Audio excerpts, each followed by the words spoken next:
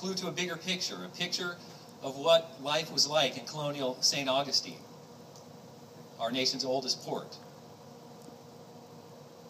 The artifacts we've uncovered from this shipwreck, when brought back to the surface, x-rayed, studied and analyzed in the laboratory, have begun to suggest to us a rough date range for our shipwreck. First, we narrowed the date range down to the 1700s. Then we were pretty sure, okay, second half of the 1700s.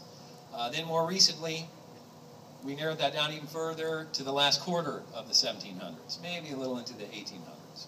But putting these clues together, another thing that makes archaeology just great, a lot of fun to do. When our archaeologist, Dr. Sam Turner, where's Sam?